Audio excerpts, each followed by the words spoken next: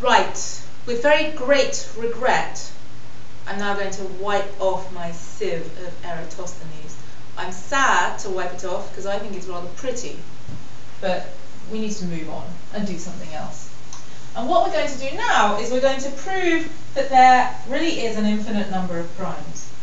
How are we going to do it? Well, we obviously can't just sit down and write them all down, because you can't write down an infinite number of things. And anyway, we know that the biggest prime number known to man is that one. So there is only a finite number of prime numbers known to man.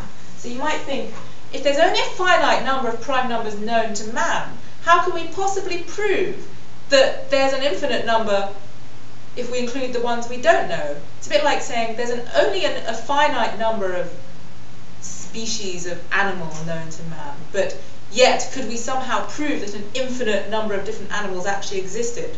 Well, the thing is that numbers aren't like animals. That's one of the amazing things about numbers. You can kind of theorize things about them in a way that you can't do with animals. So here we are, we're going to prove this very important theorem. There is an infinite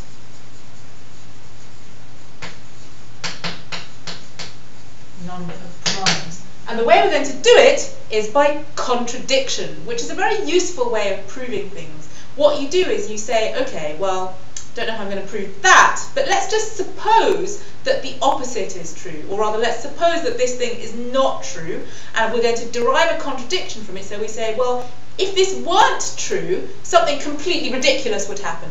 So it must be true. This is a particularly interesting way of proving things in maths, because sometimes you sit down and go, okay, let's suppose that this thing isn't true, and see if we can derive something ridiculous. And then sometimes it turns out that instead of deriving something ridiculous, you invent a whole new amazing branch of maths. And this is what happened with the famous parallel line postulate in Euclidean geometry. So there's this postulate that says, what does it say? Something like parallel lines never meet, which seems really obvious, right? I mean, parallel lines never meet, because that's what it means to be parallel. But then they tried to see, they had all these axioms for geometry, and they tried to see if they could derive this one from the other ones. And so they tried to do it by contradiction. They said, okay, let's suppose it isn't true. Let's suppose that parallel lines do actually meet somewhere. And you might think they could derive something ridiculous, but they kept going and they kept going and they kept going. And what they actually did was that they found a whole new kind of geometry. And it turns out that there are different kinds of geometry, as if we didn't live in a world where things worked in our world, but there are things called, there's hyperbolic geometry, for example, where things are just a bit freaky. So what they actually did when they tried to prove this by contradiction was discover this whole new kind of geometry. So this, either way, can be a very fruitful way of proving something. That was a massive digression. Oh well, let's prove this by contradiction. So the proof is by contradiction.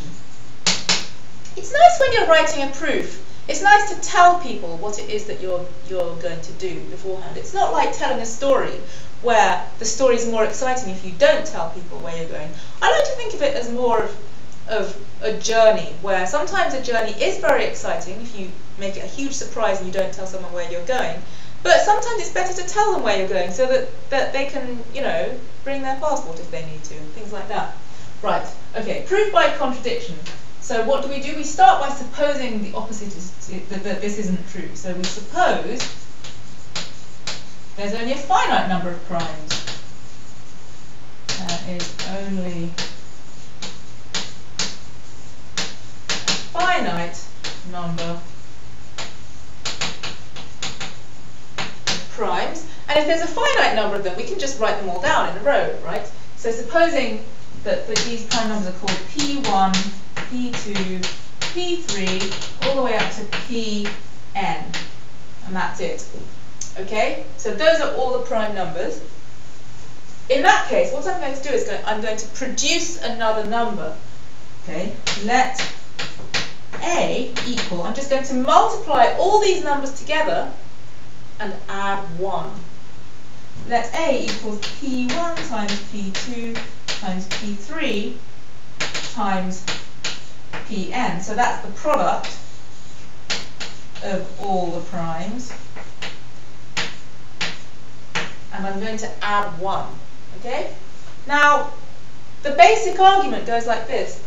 A is clearly not any of these prime numbers already, because it's bigger than all of them, because I've multiplied them all together and I've added 1. Now, is it divisible by any of these prime numbers? Well, it's not divisible by P1, right? Because if I tried to divide it by P1, I'd get 1 left over at the end. And the same with all of them. If I try to divide it by any of these, I'd get 1 left over at the end. So it isn't divisible by any of these numbers. So in that case, A is only divisible by 1 and none of those prime numbers, right?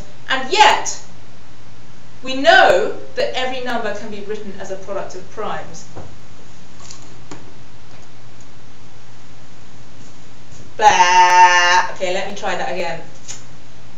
Let A, I didn't say that right at all. Let A be the product of all these primes plus 1. Okay, so we know that it's not divisible by any of these primes already. So now we've got to find ourselves a contradiction, which I was just about to do completely wrong. So let me try this again. What we say is that we know that A has a prime factor. It must have a prime factor. So we know that A has a prime factor. Let P be prime factor of A. Perhaps we should have a discussion later about why that's really true. So P is a prime factor of A. Now we know that this P here can't be any of these because they don't divide A.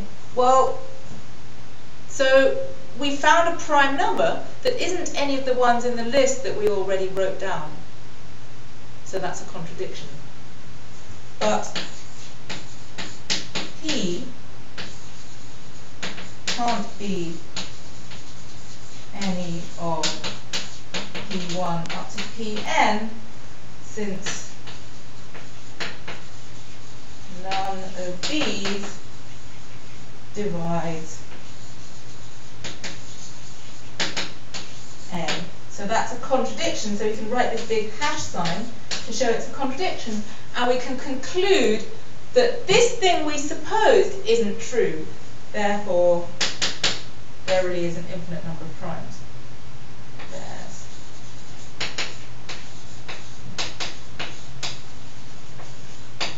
an infinite number of primes. So see if you can just think for a second and convince yourself that any number has to have at least one prime factor.